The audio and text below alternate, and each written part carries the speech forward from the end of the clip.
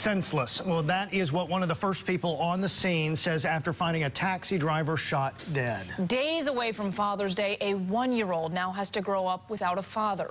Our Zach Dahlheimer's live in Garner after hearing that firsthand account from a witness.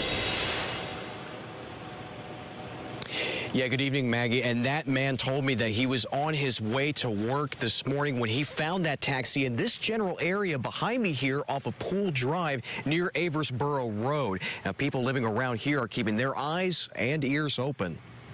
It's very sad. Garner police responding just before 5 o'clock Thursday morning, finding this Amigo taxi in the woods, and the driver, 36-year-old El Haji Sek, dead inside.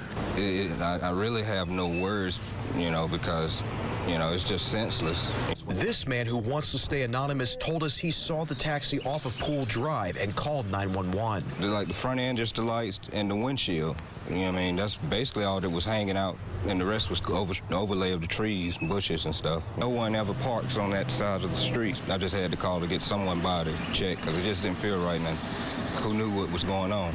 Officers say there are no suspects, and it's still unknown what led up to the shooting. A friend who asked to remain anonymous says Sek had been working for Amigo Taxi for 3 years. Sek's brother-in-law told us he had a 1-year-old child. To have to grow up alone without a father, that would just not be, that's just cruel in and of itself. So I would want the person who did this to be punished. Brittany Peterson's family went through their security camera at their Pool Drive home, but didn't find any activity. She and officers hope others living nearby will follow suit. It just kind of blows my mind that people can be cruel enough to do stuff like this, unfortunately. I just want to send you condolences and hope that justice be served. Both told us they'll be on the lookout for anything suspicious. On the way to keep your community safe is be involved.